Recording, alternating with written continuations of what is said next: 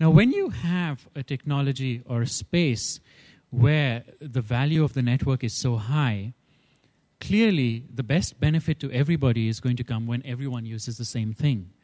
That's why you have, in economic terms, the notion of a natural monopoly. This is not just in the case of software or communications. It's the case for power lines. Everyone in a country uses the same sort of plug, and when they don't, then behind me I see people experimenting with interoperability where you've got 3 or 4 plugs connected to each other.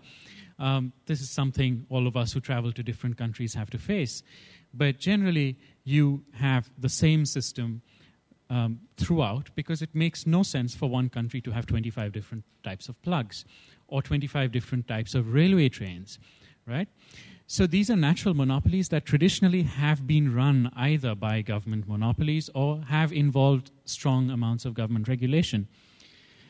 In the case of technology and communications, you have natural monopolies, but they're not government-run.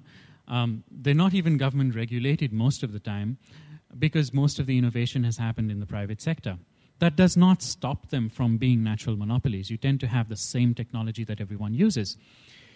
So the key issue there, which standards bodies try to resolve, is how do you have people using the same technology, whether it arises from the market or it's designed and decided by some sort of government or non-government body? How do you have people using the same technology, but you don't have a single company or a group of companies controlling it?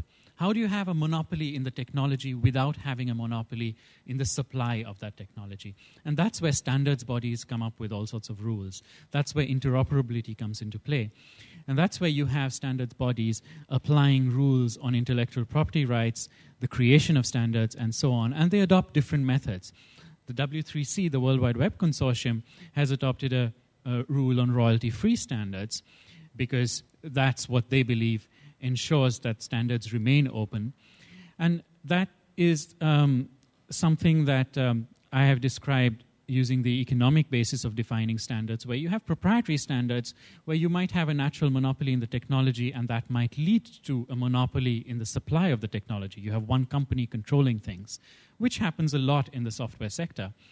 And the next step is what I would call semi-open standards, where you have a natural monopoly in a technology, and there is a standards body that is trying to govern this so that there are different suppliers for the standard.